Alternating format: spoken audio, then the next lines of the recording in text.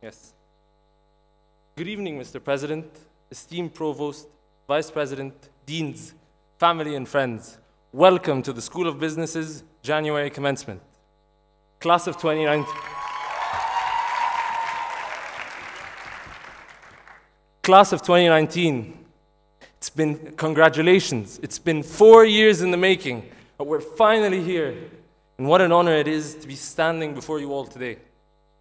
Now, as I begin, I want everyone in the audience to recall one important decision they've made. Preferably, one you're happy with.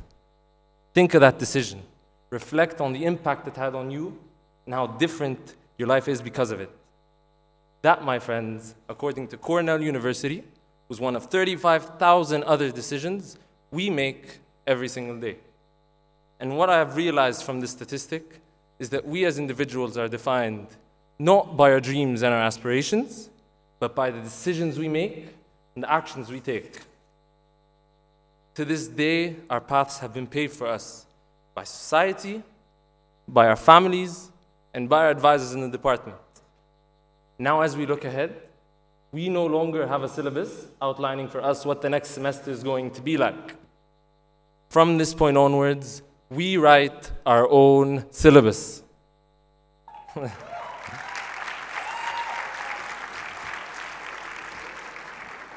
And with that, we'll be faced with millions of different choices.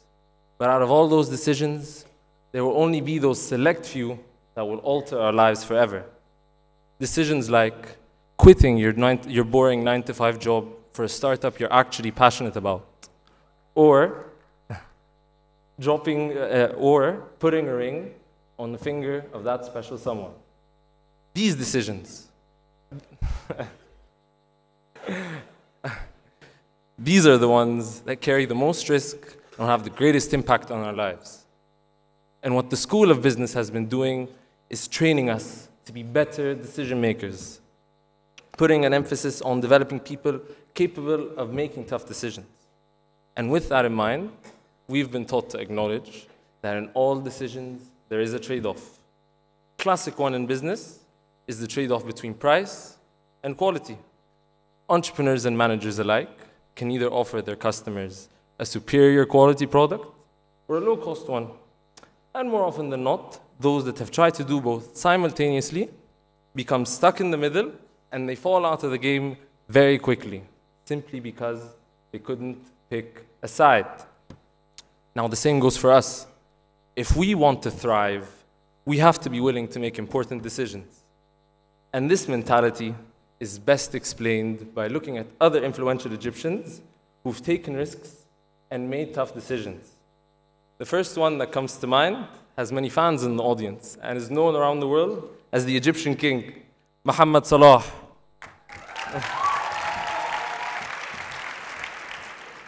Now, he used to take 5 different buses every single day to come to Cairo to play football.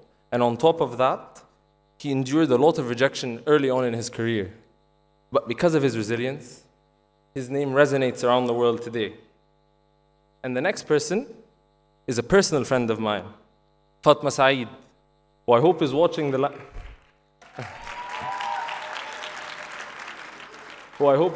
live stream right now, wherever she is. Now, Fatma is an Egyptian who decided to become an international opera singer. And indeed, she cemented the place for herself on the international stage, becoming the first Egyptian woman to perform at Di La Scala in Milan, the world's leading opera theater. And my last example is a graduate of this very school, Omar Samra.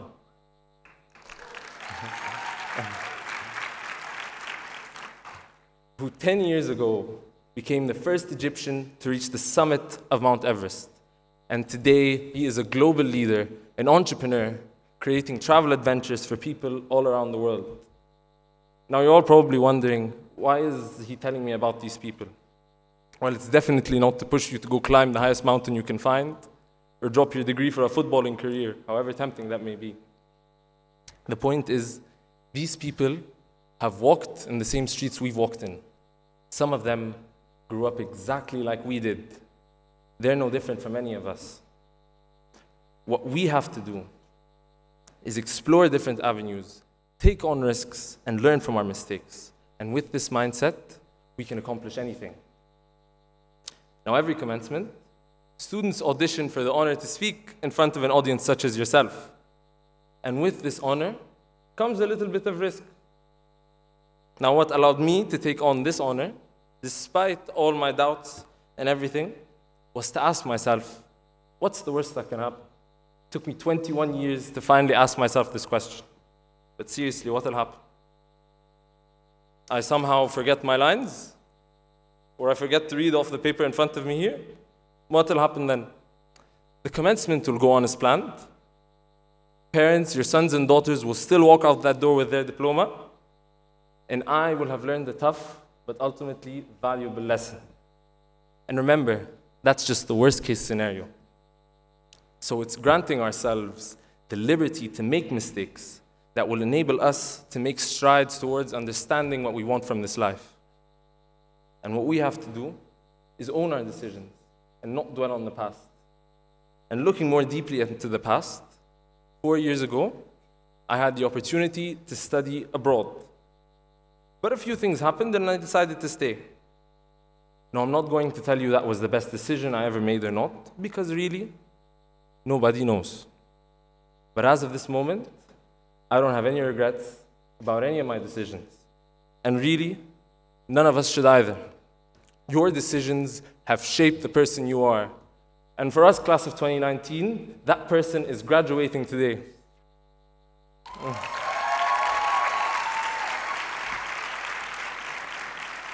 And on this day, I want to take this moment to thank my family for their unconditional support.